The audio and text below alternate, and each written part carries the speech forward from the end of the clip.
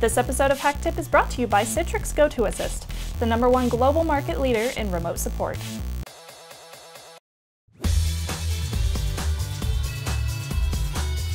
Welcome to HakTip, the show where we break down concepts, tools, and techniques for hackers, gurus, and IT ninjas. I'm Shannon Morris, and today we are checking out more Wireshark, specifically downloading, displaying, and the Bpf syntax. So first off, we had a comment from our YouTube page from a fan who said, how do I download Wireshark in Linux? Now, while I'm just simply using an executable install on my Windows PC, we also walked through a Linux installation previously on HakTip 64. I highly suggest also installing the WinPCAP software that is included with Wireshark. This basically lets Wireshark put your computer into promiscuous mode. By letting your network card sniff traffic in promiscuous mode, you can not only see the traffic coming to you, but also going to all sorts of targets on your network. Now, let's take a closer look at the main window of Wireshark this week. So I'll go ahead and pull it up in my computer here. Okay, so I've just gone ahead and done a really simple packet capture of my network. Nothing too special there. I'm not looking for anything specific, but I wanted to show you all the different main windows. So first up here at the very top is the packet list. So this is what you're going to see mainly up at the top. There, so you can see everything that's going on here. Okay, so first up is this packet list window up here. This is the main window. It's color-coded. It's listed by time the packet is captured as well. You'll see the number of the packet over at the side. So this is going to be the specific number during the entire packet capture. So since I have mine listed by protocol at the moment, I see 821 here and then 697. However, I can switch this to have numbers first. Then you see time, and you can change this as well, and I'll go into more information in just a moment. The source, so this is where the packet is coming from, the destination, where the packet is going to, the protocol for that specific packet, the length of the packet, and more information about that packet. So this can be anything from if there's passwords and usernames, or if there's a specific image that's being sent during this packet, things of that sort.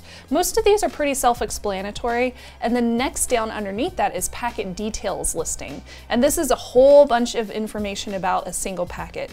So if I go into my computer and I click on a specific packet, you'll notice that it changes down on the packet details listing. So I'll click back and forth on here, and you can see that the destination is changing and a bunch more information. And if I want to, I can go even more into detail about all the specific info about each and every bit of that packet.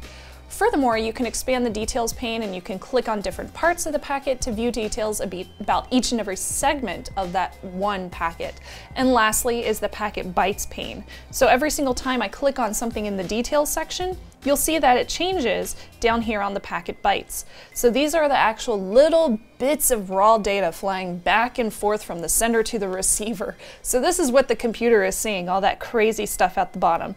Not a lot is legible unless there's plain text going on, but that's basically what you're gonna see. Now you're probably wondering about the colors on this packet list pane.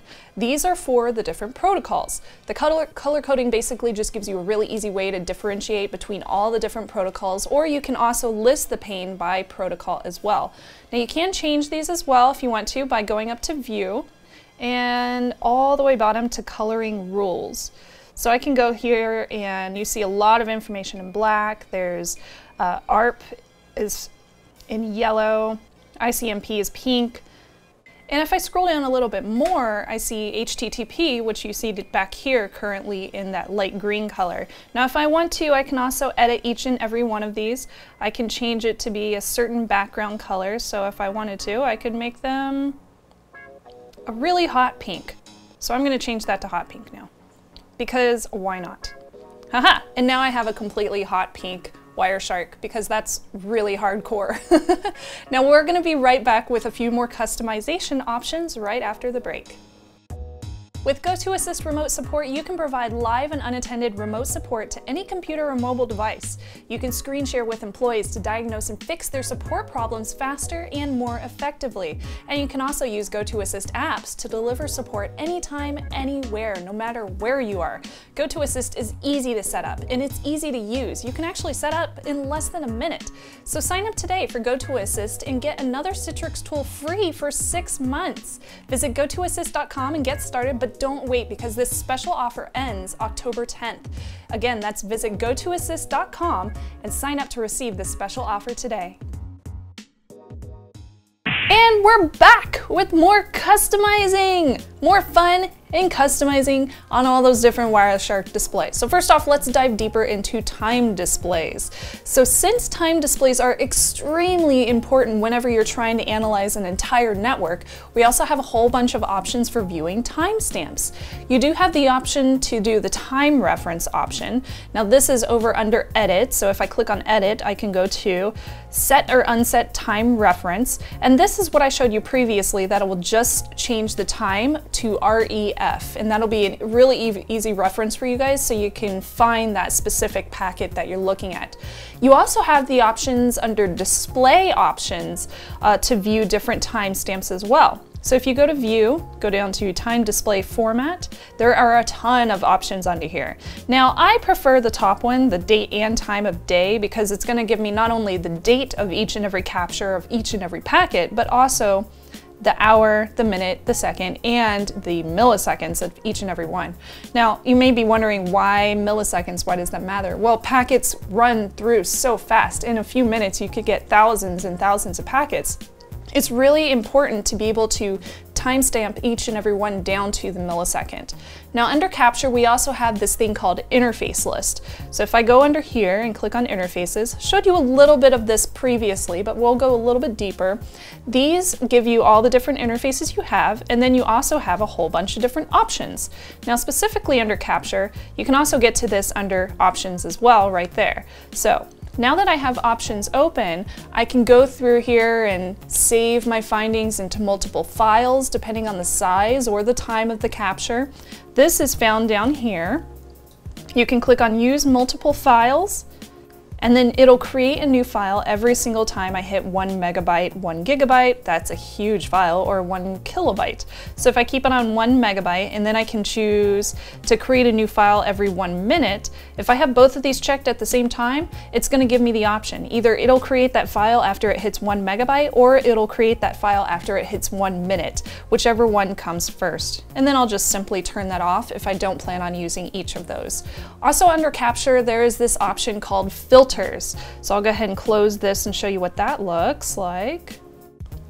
Capture filters.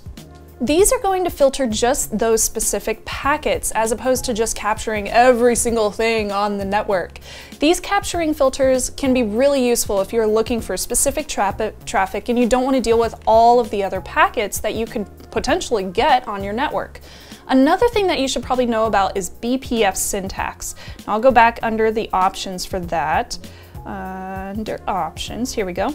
Okay, so you see this thing over here that says compile selected BPFs. Now that, it doesn't really look like it makes much sense, to be honest, but it does. So under the options, there's this little button called compile selected BPFs. BPF stands for Berkeley Packet Filter Syntax. All right, this is the syntax that will apply to all the filters that you choose for your capture. So BPF is a syntax used by WinPCAP and is really, really important because this is what's going to make the computer understand whatever filters that you make and how those filters are used in Wireshark, if that makes any sort of sense. BPF filters are called expressions, and expressions have a whole bunch of different parts called primitives, which basically have a bunch of parts called qualifiers. Now we're going to wait until next week to really break down what the heck I just said, but remember when we did Linux terminal commands, the whole 101 series about the Linux terminal, and each command has a syntax that involved a command, an argument, and an option. So these expressions are kind of the same thing. You have a whole bunch of different options and arguments inside of that one command. So I'm going to show you one of my expressions so you can kind of see what I'm talking about here. So if we can zoom in up here at the top, you see that I put in a filter right here with a whole bunch of different expressions. So this is my Bpf syntax going on. This is an expression that specifically involves a Wi-Fi pineapple and a phone. So if you want to, you can go down to the comments, tell me what this capture is doing, down there in the comments below, and I'll let you know if you're right or if maybe you're on the right path. You're close, but not quite there. So all based on this expression. Now let me know, of course, what you think below, or you can send us a comment. You can email us tips@hack5.org, and be sure to check out our sister show Hack 5 for more great stuff just like this. I'll be there reminding you to trust your Technolust.